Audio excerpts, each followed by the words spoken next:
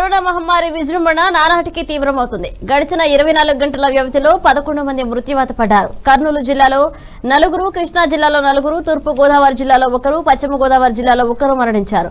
దాంతో రాష్ట్రంలో కరోనా మృతుల సంఖ్య 157కు పెరిగింది. తాజాగా 24,458 శాంపిల్స్ పరీక్షించగా 796 మందికి పాజిటివ్ అని తేలింది. వారిలో 51 మంది ఇతర రాష్ట్రాల నుంచి వచ్చిన వారు కాగా మరో 5 ఇటీవలే విదేశాల నుంచి రాష్ట్రానికి వచ్చారు. కొత్త కేసులతో కలిపి ఏపీలో 12,285 పాజిటివ్ కేసులు నమోదయ్యాయి. ఇప్పటి వరకు 5,480 మంది డిశ్చార్జ్ కాగా 6,648 మంది చికిత్స పొందుతున్నారు.